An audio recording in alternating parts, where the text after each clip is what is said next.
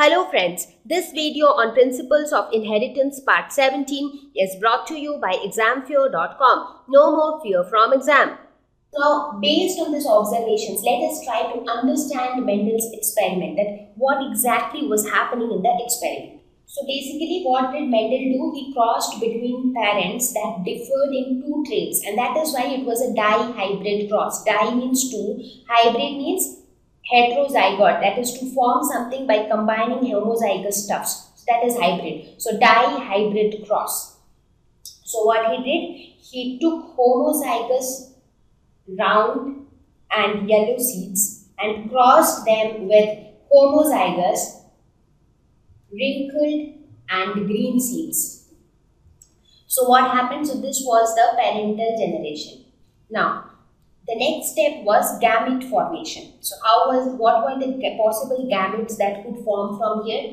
The only possible gamete that can form from here is round seed, which is yellow in color. So rounded yellow seed. Now please remember that here you cannot form a gamete like R. Only R is not possible because here you are considering both the shape and the color of the seed. So to define a gamete, it should have one letter to define the shape, it should have one letter to define the color. So RY is the only possible gamete here. Similarly, if you talk about this, the only possible gamete that this can form is small r, small y. So these are the possible gametes. So for F1 generation, these two will combine together to form capital R, small r, capital Y, small y. So that is, now since capital R is dominant and capital Y is dominant, therefore the F1 generation will all be round and yellow. So this is the F1 generation, right? So now this F1 generation again need to produce their gametes for F2 generation. So in F2 generation, what was done? For F2 generation, this capital R, small r, capital Y, small y, that means basically this was heterozygous. So even though it was round and phenotype of this and this was the same phenotype, but genotype was different. So here this was heterozygous, right? This has a heterozygous genotype, but this had a homozygous genotype. So that was the difference. Now when this was crossed again, so basically now what was done? The F1 generation, they were self-crossed. So they were crossed amongst each other. So in that case, what are the possible gametes that can be produced? So now from one of these, so this can produce how many gametes? So one possibility is it can be capital R, capital Y. So it can have round seed, yellow in color. It can also have round seed, green in color. It can also have green seed, wrinkled seed, yellow in color. It can also have wrinkled seed and green in color. So these are the four possible gametes that can be formed from this heterozygous. Now how come here you are getting four possible gametes? Now these four possible gametes are possible because they are all segregating independently. For example, you see capital R. If you only talk about the shape of the seed, the shape of the seed can be round or wrinkled, right? So round and wrinkled are getting segregated independently, correct? Similarly, the color of the seed can be yellow or green. So yellow and green are also getting segregated independently, and they do not depend on each other. I mean, it is not necessary that capital R always has to be with yellow. I mean, it is not necessary that yellow color always has to be with round, or round color always has to be with green. So there is no such compulsion. So they are all segregating independently, and that is why we are getting four gametes. Now this was Mendel's experiment. Right now I am talking only about Mendel's experiment, but later on it was found, down the years later, scientists found out with some other experiment that there are some genes which are linked together and they always remain together. They do not get segregated. So that is a different story altogether, which we will take up later. But for now, whatever Mendel studied was that they all segregated independently. And similarly, from this also you could get four gametes, and they were capital R, capital Y, capital R, small r, capital Y, and small r, small y. So these were the gametes which could be produced from the parents of the F1 generation. Now using these gametes, what we will do, we have to find out the F2 generation. Now here, since the number of gametes is more, so finding out F2 generation is going to be little tedious. Like what we have to do is basically this can combine with this can combine with this, like this can combine with this can combine with this. So that is how we have to do it for all of them. So that is going to be little tedious and it is going to be little cumbersome as well. So that is why we'll see here that how Punnett square becomes so easy in such cases. For monohybrid cross, I already told you that how we design Punnett square. So for Punnett square, all we need to know is the gametes. So if we know both the male and the female gametes, it is very easy to design a Punnett square. So here we will design a Punnett square. So now that we know the gametes, let us quickly design the Punnett square. So as we know, in a Punnett square, what do? We write down the male gametes and the female gametes on the topmost row and on the leftmost column. So let us quickly do that. So these are the gametes. So we'll just first write down all the gametes. So now once you have written all the gametes, now it is very easy to make the combinations, which will go somewhat like this. Now here you can understand the significance of having a Punnett square. Now if you would have tried to do it manually, in that case there were chances that you could have missed quite a few of the combinations. But if you are using a Punnett square, it makes things easy, and also, you can be sure that you haven't missed out anything. So this is how you are going to draw the Punnett square.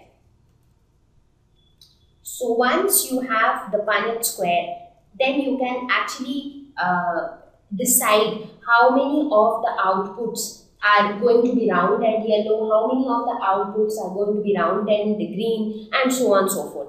So here if you see, this table actually gives you the all possible outcomes of F2 generation. So the genotypes are all there. Now let us try to find out the phenotypes. So if you see, if I ask you, how many of these are round and yellow? So how many are going to be round and yellow? So let us just mark them. So round and yellow. So for any of the genotypes to be round, they should just have capital R, because capital R is dominant over small r. Similarly, yellow, capital Y is dominant over small y. So wherever you have a capital R and a capital Y, they are going to be round and yellow. So this is one, this is another, this is yet another. You have a capital R and capital Y.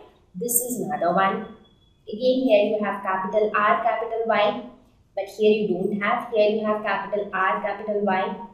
Again, you have it here, capital R, capital Y. And where else do you have? Here also you have capital R, capital Y. And then you have it here.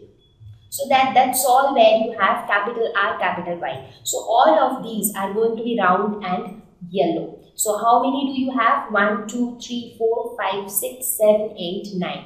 So total, if you see in the Punnett square, total 9 of them are round and yellow. Right? So now the next one is round and green. So how many of them are going to be round and green?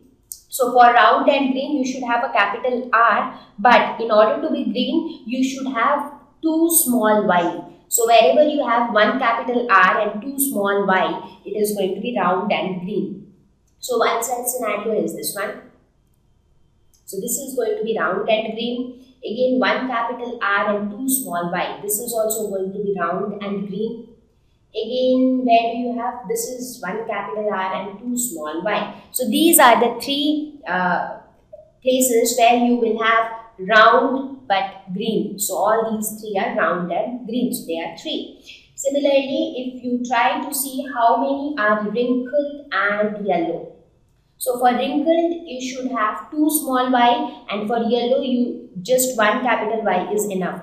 Those 2 small r and 1 capital Y. So here if you see 2 small r and capital Y, so this is going to be wrinkled and yellow. Again, here you have 2 small r and 1 capital Y. This is also wrinkled and yellow. Again, 2 small r and 1 capital Y. This is also wrinkled and yellow. So 3, again you have wrinkled and yellow. And finally, how many do you have which are wrinkled and green? So for that you are just left out with one. So you just have one which is wrinkled and green. So if you look at the phenotypic ratio, so basically this will give you the phenotypic ratio because you have 4 unique phenotypes. These are the 4 phenotypes: round yellow, round green, wrinkled yellow and wrinkled green. So the phenotypic ratio of F2 generation. So the phenotypic ratio of the F2 generation is going to be 9:3:3:1. Now what about the genotypic ratio? If you want to find out the genotypic ratio, yes, of course you can do that, but that is going to be a little more tedious because you have a lot of unique genotypes. So if you see here, you have almost some 10 unique genotypes. See, this is one unique genotype. It doesn't exist anywhere else. Right? So if you actually try to look at the various genotypes, so what are the various genotypes that you have? Capital R, capital R, capital Y, capital Y. How many of it exists? 1. Similarly, capital R, capital R, capital Y, small y. How many exists? 2.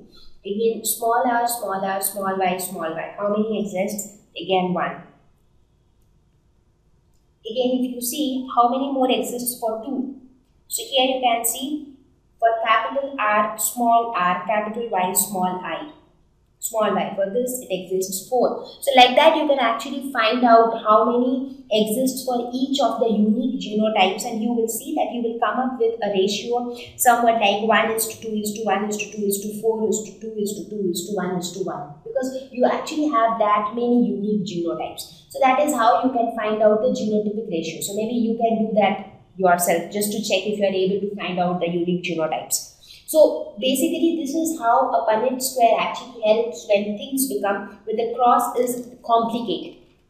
So I hope that now you know how exactly you have to find out that what will be the result of a particular cross, how do you find phenotypic ratio, genotypic ratio. So this is how Mendel performed his dihybrid cross. But from this, what was the new thing that he observed? So one thing that this helped him is he could actually confirm his principle of dominance and principle of segregation. He felt that okay, those two principles are right because they are even followed by a dihybrid cross. Thank you. Please visit www.examfear.com to watch more videos, attempt free online test, get free study material, find tutors and mentors. Thank you once again.